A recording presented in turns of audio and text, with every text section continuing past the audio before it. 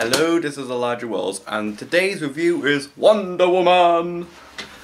The story is Prince Diana of the Amazon pretty much encounters Chris Pine, who is a, well, his character that Chris Pine plays, who is a World War I pilot and spy, and pretty much exposed to the outside world that's suffering from the First World War. So, of course, she goes to London to drop off some documents and do the best sightseeing in any person never been to London before, and probably not confined of the current political situation we're in right now.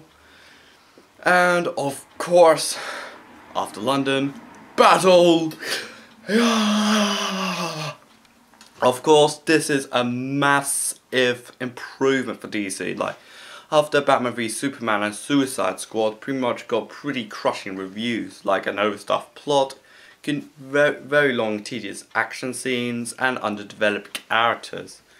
While this one completely flips the table pretty much entirely and just say, okay, we've listened, we've heard you, we'll do it. We'll give you more character development, some action scenes that makes more sense, and of course we will neaten up the plot rather than making an overstuffed paragraph.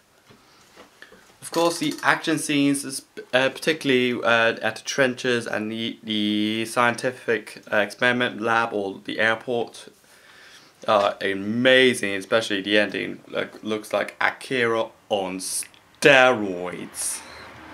Not to mention, Katsuhiro Otomo said he wasn't a huge fan of the original film, but of course I liked it, but yeah. Of course the action is amazing, the visual effects are amazing, and the score, like Batman v Superman, is amazing.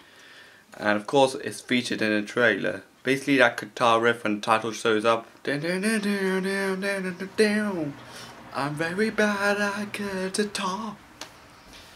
Of course the acting of Gal Gadot, I can't pronounce her surname correctly at all, so is incredible. From Mrs. Israel at the beauty pageant to Fast and Furious to this, thumbs up for that. All in all, the action is amazing. The action is brilliant. The visual effects are amazing, and the score is great. Of course, it's going to be a pretty good 8 out of 10, and finally DC is in it. And bye!